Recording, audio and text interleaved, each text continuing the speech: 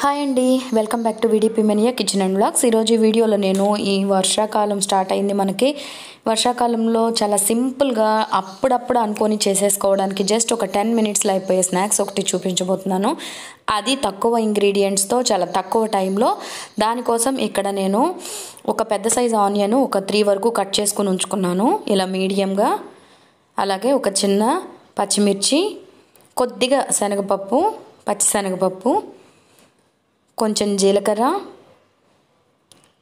ఇది బియ్యం పిండి మెయిన్ ఇంగ్రీడియంట్ అనమాట మనకి బియ్యం పిండి అనేది. ఇది మనం 2 కప్స్ వరకు తీసుకున్నాను ఇక్కడ నేను బియ్యం పిండి. దానిలోకి కొద్దిగా సాల్ట్ అనేది యాడ్ చేసుకున్నాను టేస్ట్కి సరిపడా. ఇప్పుడు మీకు చూపించాను కదా ముందుగా ఆనియన్స్, పచ్చిమిర్చి, జీలకర్ర ఇవన్నీ కూడా యాడ్ చేసుకోవాలి. దీనిలో ఇంకా పెద్దగా పట్టే ఇంగ్రీడియంట్స్ అయితే ఏం లేవు. ఓన్లీ బియ్యం పిండి ఒకటి ఉంటే సరిపోతుంది మనకి. మళ్ళీ వేరే ఏ పిండి కూడా అవసరం లేదు. బియ్యం పిండి ఒకటి ఉంటే సరిపోతుంది అనమాట. వర్షాకాలంలో ఇలా చేసుకున్నాము అంటే అప్పుడప్పుడు వేడివేడిగా తినడానికి చాలా బాగుంటాయి. చాలా సింపుల్గా కూడా అయిపోతాయి. పిల్లలకైనా పెద్దవాళ్ళకైనా తినడానికి బాగుంటాయి. ఇప్పుడు చెప్పిన ఇంగ్రీడియంట్స్ అన్నీ వేసేసి ఒకసారి ఇలాగా పిండి మిక్స్ చేసుకోవాలి. ఫస్ట్ మొత్తం అంతా వాటర్ ఏం వేయకుండా ఫస్ట్ పిండి అంతా ఇలా మిక్స్ చేసుకోవాలి ఒకసారి మొత్తం అన్నీ కలిసేలాగా ఆ పిండిలో. ఇలా కలుపుకున్న తర్వాత ఇప్పుడు దీనిలో కొద్దిగా కరివేపాకు, కొత్తిమీర వేసుకుంటున్నాను. మళ్ళీ మరొకసారి మొత్తం అంతా మిక్స్ అయ్యేలాగా కలుపుకోవాలి. ఇక్కడ మీరు ఈ కరివేపాకు, కొత్తిమీర దగ్గర కావాలంటే ఏదన్నా పాలకూర కానీ అట్లా ఏదన్నా ఆకుకూర పిల్లలు తినట్లేదు ఇది అనుకున్న దాన్ని కూడా యాడ్ చేసుకోవచ్చండి. సో ఇప్పుడు కొంచెం గోరువెచ్చగా కాచుకోవాలి నీళ్ళు అనేవి. వాటర్ అనేవి నార్మల్ వాటర్ కాకుండా కొంచెం గోరువెచ్చగా బాయిల్ చేసుకుంటే సరిపోతుంది ఈ పిండి కలుపుకోవడానికి. అలా గోరువెచ్చగా చేసుకున్న వాటర్ని కొద్ది కొద్దిగా వేసుకుంటూ ఇలా పిండి మొత్తం బాగా మిక్స్ అయ్యేలాగా, మనకి చపాతీ పిండి ముద్ద ఎలా అయితే వస్తుందో అలా అయ్యేలాగా కలుపుకోవాలి. కానీ ఒక్కసారి వాటర్ అనేది పోసారంటే మాత్రం మనకి పిండి లూజ్ అయిపోతుంది. సో జాగ్రత్తగా కొంచెం కొంచెం వాటర్ అనేది యాడ్ చేసుకుంటూ పిండి కలుపుకోవాలి. ఎక్కువ వాటర్ ఏం పట్టదు ఎందుకంటే ఆనియన్ ఉంది కదా.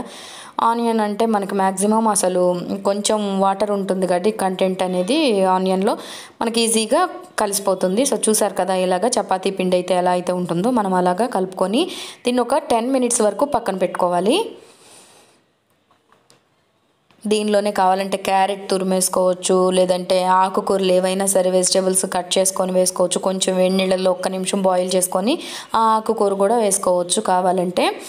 సో చూసారు కదా ఆఫ్టర్ 10 మినిట్స్ తర్వాత పిండి మనకి ఎంత స్మూత్గా సాఫ్ట్గా అయిపోయిందో.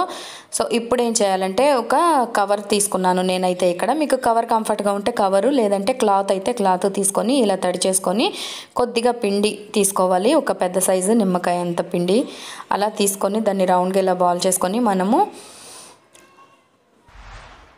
ఆ కవర్ మీద కూడా కొంచెం తడి చేసుకొని మన చేతికి కూడా ఆయిల్ అవసరం లేదు. ఇక్కడ వాటర్ అయితే సరిపోతుంది ఎందుకంటే వరిపిండి కదా మనకేం అంటదు. వాటర్ తడి చేసినా కూడా సరిపోతుంది, లేదంటే ఆయిల్ అయినా వేసుకోవచ్చు, అది మీ ఇష్టం. నేను ఇక్కడ వాటర్ తడి చేసుకున్నాను అనమాట చేతికి అంటకుండా ఉండటానికి. సో ఇలా చెక్కలలాగా మనం ఇలాగ ఒత్తుకోవాలన్నమాట. ఇప్పుడు డీప్ ఫ్రైకి సరిపడా ఆల్రెడీ ఆయిల్ పెట్టున్నాను నేను.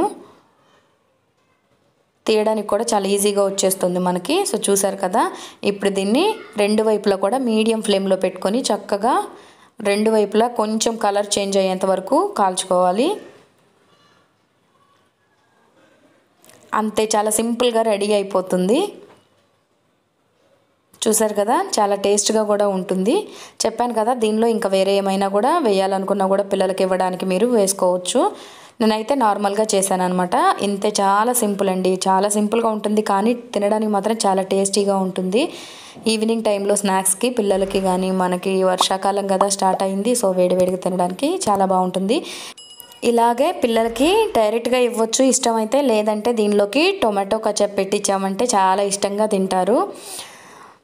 ఇది కూడా నేను హోమ్మేడ్ టొమాటో సాసేనండి. ఒకవేళ మీకు ఇది కావాలి అనుకుంటే కింద డిస్క్రిప్షన్లో లింక్ ఇస్తాను టొమాటో సాస్ది, ఒకసారి చెక్ చేయండి. చూసారు కదా మనకి ఎంత స్మూత్గా వచ్చేసిందో. బియ్యం పిండితోటి చాలా ఈజీగా ఇలాగా ఒక మంచి స్నాక్ అనేది మనం చేసుకోవచ్చు. టొమాటో సాస్తో పిల్లలకి చాలా ఇష్టంగా తినొచ్చు. చాలా సింపుల్ కూడా అయిపోతుంది, మనకి పెద్ద టైం ఏం తీసుకోదన్నమాట. హెల్తీగా ఉండటం కోసం కూడా దీనిలో మనము ఇంకా క్యారెట్ కానీ అలాంటివి కూడా యాడ్ చేసుకోవచ్చు. సో దీనిలోనే ఇప్పుడు వేరేలా చూపిస్తున్నాను. అది మనకి అలా ప్లెయిన్గా అంటే కారము మంట ఏం లేకుండా తినాలి అని అంటే పెద్దవాళ్ళకి కొంచెము నచ్చకపోవచ్చు. సో మనం ఏం చేస్తామంటే దీనిలో కొద్దిగా ఇలా కారం అనేది యాడ్ చేసుకున్నామంటే కొంచెం స్పైసీనెస్ అనేది తగులుతుంది మనకి. సో దానిలో కొద్దిగా కారం అనేది యాడ్ చేసుకొని సేమ్ ఇందాక ఏ ప్రాసెస్లో అయితే చేసుకున్నామో సేమ్ అదే ప్రాసెస్లో ఇప్పుడు కారం కలిపిన తర్వాత చూపిస్తున్నాను మీకు. జస్ట్ అలాగా నేను ముందు మా పిల్లలకి వేసి తీసాను అనమాట. మిగిలిన దానిలో మేము వేసుకోవడానికి కొంచెం కారం అనేది యాడ్ చేశాను. చూసారు కదా, ఇది కారం వేయడం వల్ల మనకి కలర్ అనేది కొంచెం రెడ్డిష్గా కనపడుతుంది. ఇందాక కొంచెం కలర్ తక్కువగా కనిపించినాయి కదా మనకి, అవి కూడా చూపిస్తాను చూడండి. రెండు పక్క పక్కన పెట్టి సేమ్ అయితే టేస్ట్ ఉంటుంది. దీనిలో కొంచెం స్పైసీనెస్ తెలుస్తుంది మనకి అంతే. మధ్యలో ఆనియన్స్ అలా మిర్చి వేసాం కదా, మిర్చి, కొత్తిమీర, కరివేపాకు, ఉప్పు, కారం, జీలకర్ర ఈ టేస్ట్ అంతా తగులుతూ అక్కడక్కడ పచ్చిశనగపప్పు తగులుతూ చాలా టేస్ట్గా ఉంటాయి. ఒకసారి అయితే తప్పకుండా ట్రై చేయండి. ఇది మనం పిల్లలకి చేసింది ఇందాక, ఇదైతే నార్మల్ పెద్దవాళ్ళు తినడానికి. చూసారు కదా, వీడియో నచ్చితే like, share, please comment and subscribe to విడిపి మెనియా kitchen and vlogs. మరొక వీడియోతో మళ్ళీ కలుస్తాను. Thank you so much for your watching.